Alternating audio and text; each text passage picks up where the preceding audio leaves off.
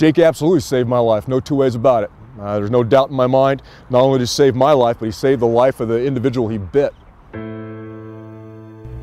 Philanthropy means love of mankind. In the case of our donors, many times it's love of canine kind. The bond between canine and officer is very, very strong.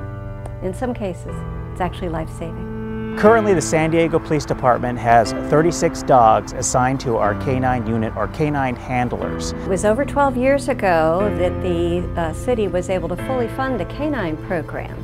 Currently, it's a great example of a public-private cooperation in that all of the police dogs that serve now are paid for by community donations through our foundation. We work together, and that way we keep the canine crime fighters on the case. The canine unit is one of the best resources that we have for reducing lethal force. Sometimes just the mere appearance of the dogs would diffuse a situation that could obviously turn tragic. San Diego Police Department, driver! Step out of the vehicle, send a police dog, you will be bitten! In bugging. Hup! The dogs come from a sporting culture. What we have to do is teach them how to be police dogs. Sport work is not police work. So we have to teach them to use those skills in police work. Building searches, area searches, going into vehicles, cars, that's totally foreign to them.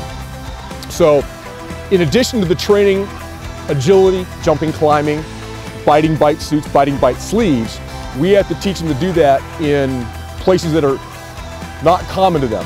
The bond between the canine officer and the dog is extremely important, and the canine officer gets the dogs at a very young age and practically work with them their entire career.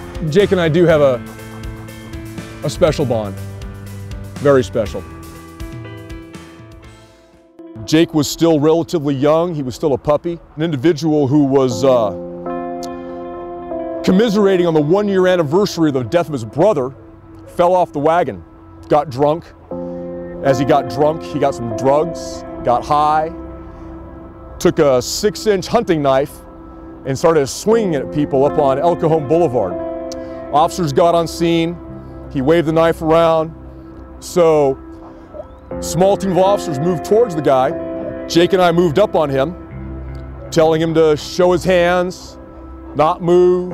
He was about 30 feet away when he jumped up and sprinted towards us with the knife held above his head. I released Jake on his bite command, and at this point the guy was so close to me I had no choice but to draw my weapon and shoot at him. I fired about the same time Jake impacted him. Jake got him up the upper inner right arm, stopped him in his tracks, spun him sideways. The guy was holding the knife in his left hand and began stabbing repeatedly at Jake.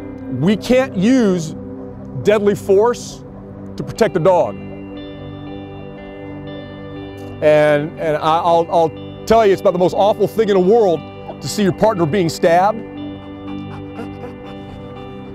And as fate would have it, I struck the guy in the wrist, he was holding the knife. And despite stabbing at Jake 15 times, only once did the blade land. And it only went in a ½ an inch. Come here. I know, old man. I know. Excited, I know. I got to tell you, the Police Foundation plays a major role when it comes to the funding with our purchase of our police canines. And we have hundreds of people throughout the community that want to donate, they want to purchase a dog, they want to see this canine unit grow. And I can tell you, without the assistance of the Police Foundation and the general public, we couldn't make this happen. So I'd like to thank them personally. If I could, I'd really like to extend a thank you to the donor who provided the funds for this dog. If it wasn't for that donor, I likely would have been killed that night in 2008. I believe that each of us has a role in our own public safety.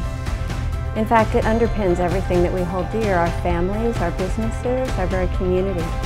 So as we work together to make sure that San Diego is safe, that is what makes our quality of life here the best it can be.